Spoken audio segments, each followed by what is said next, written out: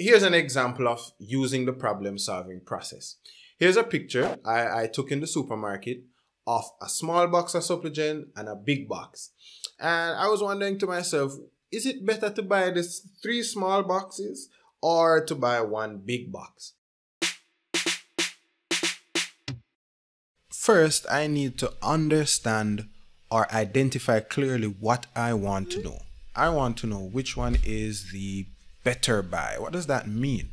Well, it means the one that is more value for money. More value for money. In other words, I'll get more of the milk, more of the Suppligen for less money. That's the better buy. Now, what do we already know? Well, here we have some good information down here, right? It's a 1 liter box of Suppligen. So for this big box, I know that it holds 1 liter, right? And what else do I know? I know that it's for $557. So it costs $557.59. What about the small box? What do we know about it? Well, let's see. I know here that it holds 330 milliliters, right? And I also know that it costs $200.91. Is there anything else that I know? Well, I know that if I'm going to find a better buy, I'll need to compare them. And it's better if I compare them in the same units. So I can rewrite this 1 liter as 1,000 milliliters because 1,000 milliliters makes 1 liter. That way it will be easier to compare the small box to the big box. So those are all of the things that we know. Now, here's the fun part. What can I do? What's my plan? Well, if I'm going to compare and see which one is more value for money, it would be better if they were on some sort of level playing field. That way I can compare them more easily.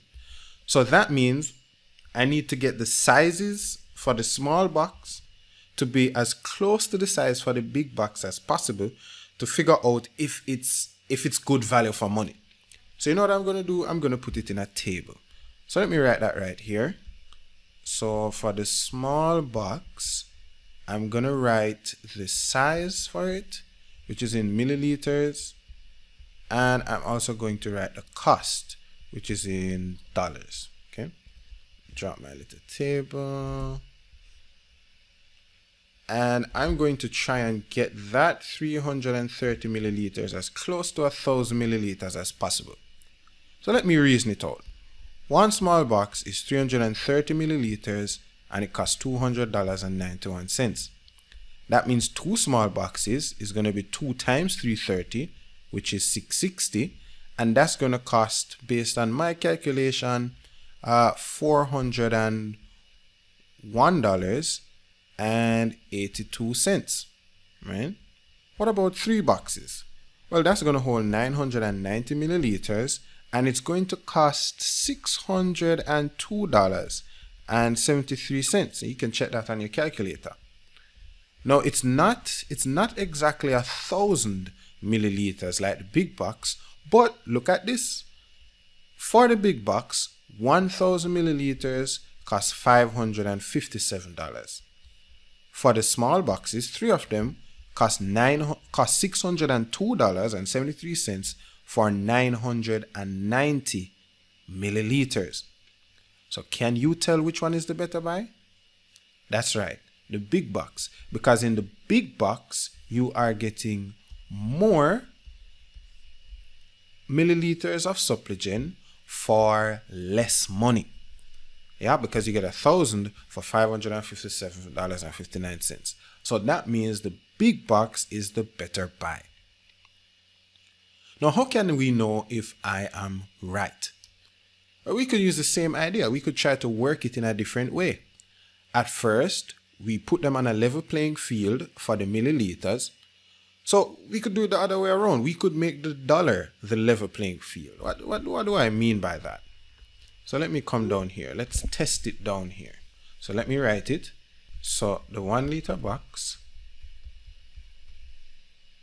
is the better buy. right? And now I'm going to test my idea out because I just really want to make sure that I'm right. Now, if I make the dollar the level playing field, let me write down what I already know. 1,000 milliliters is for $557.59. Okay? That means for $1, I would divide 1,000 milliliters by $557.59. So that means it would be 1,000 milliliters divided by $557.59. In our calculator here, if we put that, that's going to be 1,000 divided by 557.59.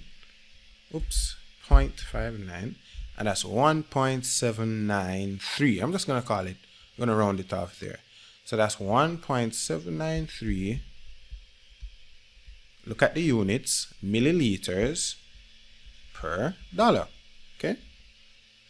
Now if I do it for the other one, if I do it for, let me put a little line, for the 330 milliliters for $200.91, because that's for the small box, then for $1 it would be 330 divided by 330 milliliters divided by $200.91.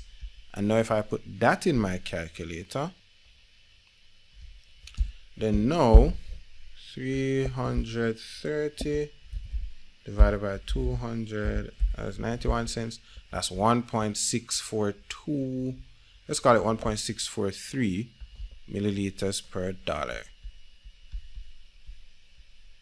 Now let's make sense of this. What is this telling us?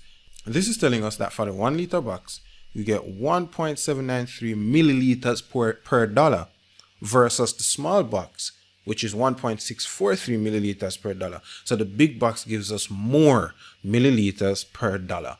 Thus, that makes us sure that it has to be the better buy.